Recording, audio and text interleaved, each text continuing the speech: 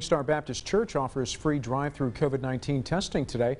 The event was sponsored by the 100 Men of Shreveport Incorporated. Kendall Parish Commission Sign Department and Fort Humbug Army soldiers helped direct traffic there. The event aimed to make sure the Moortown community has access to free COVID-19 testing. We wanted to be able to make sure it was here in our community because our community, particularly even in the beginning, was seen as a hot spot, and we wanted to make sure that people who live in our area had no issue with access. Free COVID-19 testing will be happening at Morning Star Baptist, the parking lot there, every Tuesday.